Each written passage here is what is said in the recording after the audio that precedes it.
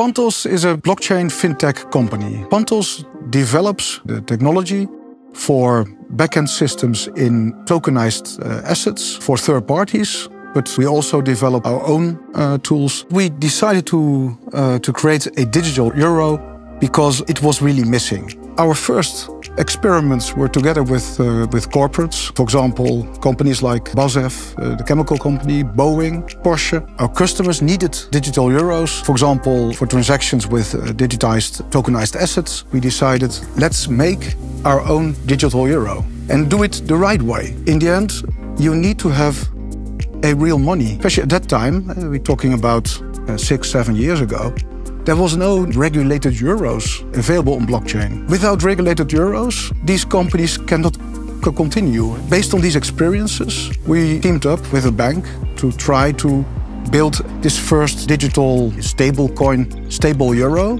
So about 3.5 years ago, we decided if it doesn't come, we lose our customers with our technology because there is no model to be created.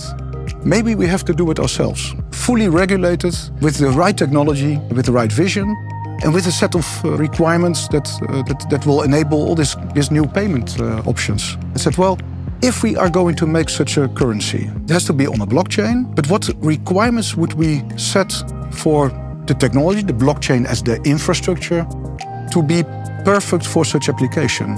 There need to be short settlement times. The fees need to be very, very low to allow micropayments. It needs to be firm. There should be no possibility that transactions are rolled back. We also noticed in our application with the central bank, this has become a very important factor.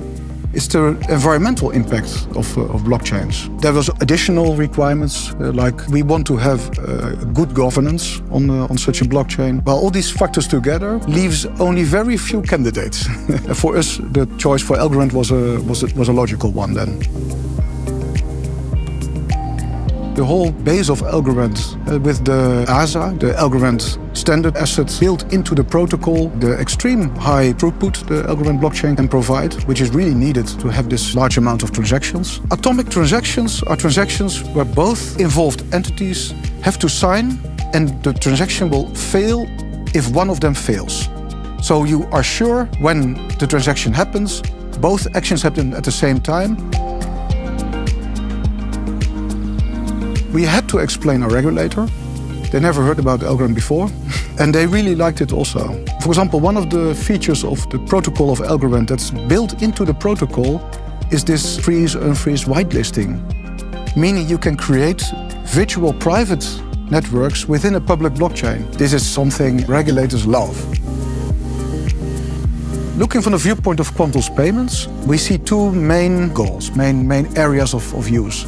The first one is in payments itself. There's no fees. People receiving, companies receiving, people paying, companies paying. There's no fees. That's very attractive because currently online payments and payment service providers, they take their share. It also enables micropayments, very small payments that are currently not possible because of the fees. They really take away all the possible benefits. There's several companies we talk with, also very, very large companies.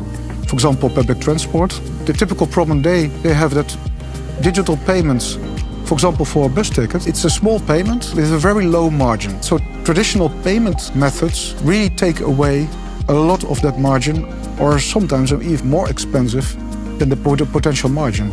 So this could be really a new solution for them.